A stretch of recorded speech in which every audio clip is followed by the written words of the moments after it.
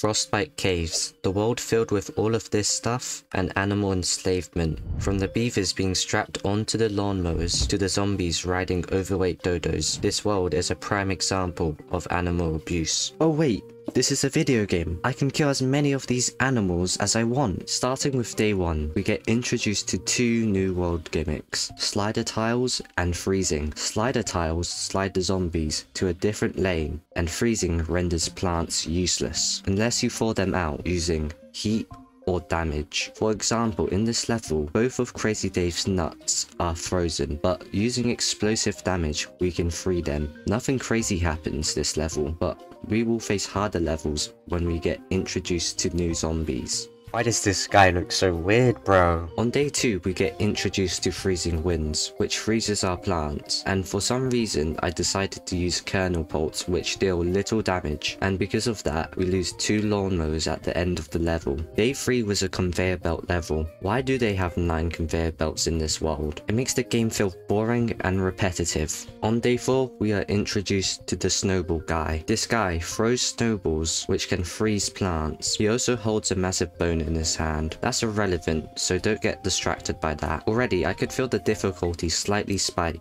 He freezes our plants, which allows the zombies to take 2 mowers. Day 5 didn't stop me from doing catapults only on a conveyor belt level. I didn't place any bonk joy down this level. Those bonk joy were already pre-placed. Day 6 came with 2 pre-placed sunflowers, which I didn't use because I didn't need them to beat this level, so they just remained frozen all game. We also have access to the pepper pot. You can thaw frozen plants adjacent to it. It can also deal splash damage, kinda like a watered down melon pulp since it does less damage. On day 7 we found some very interesting interactions with the sapling and turkey pulp. We found a way to soft lock zombies. Sapling's slow combined with the fact that the zombies are stuck eating turkey makes the zombie basically frozen in place. Oh yeah, those split peas were pre-placed. Day 8 was another boring conveyor belt level. On day 9 we get introduced to the dodo rider. This zombie is just really annoying. First of all, it can move faster than a regular zombie and has nearly the same bolt as a conehead. This makes him a pain to kill with our slow firing catapults. Day 10 was yet another conveyor belt level. No!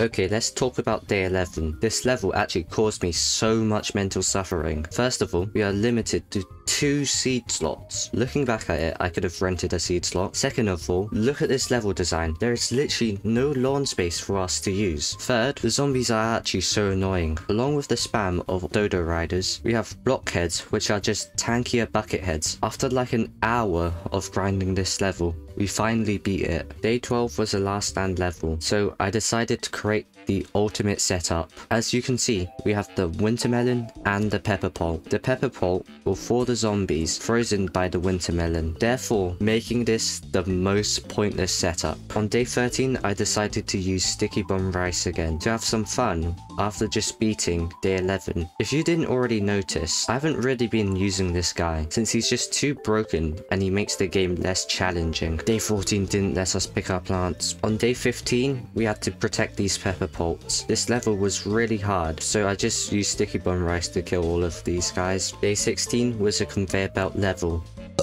Bless me.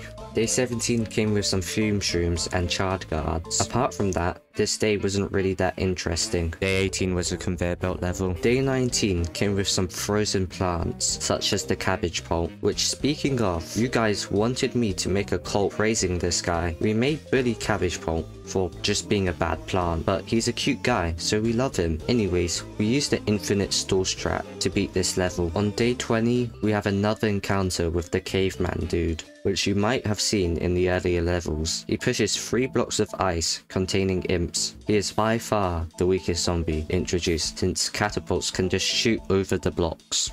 Hey, yo, he's holding a bone. Day 21 is a conveyor belt level.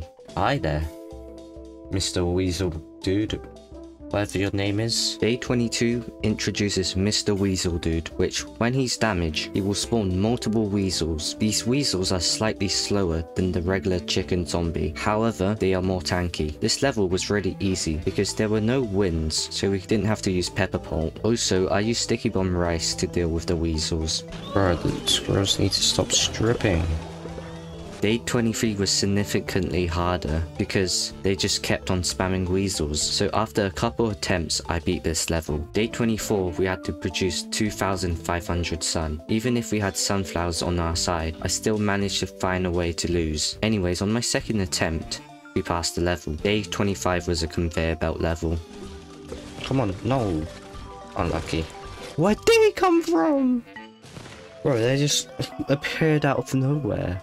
Day 26 came with some pre-placed sunshrooms. However, there were 3 frozen Mr. Weasel dudes on the lawn. This level was a bit hard because the weasel zombies just kept on spawning. Day 27 was really easy. There were no Mr. Weasel dudes in sight. Also, we can just freeze a gargantua now with our plants, which shouldn't be possible since it is one of the strongest zombies in the game. Day 28 was the last stand level. This level was actually really fun. I didn't lose a single plant even though there were some strong zombies in that level. This goes to show that the catapults can be extremely strong if used correctly. Day 29 didn't let us pick our plants. And day 30 is the final level. Join us next episode in Lost City. Okay, bye now.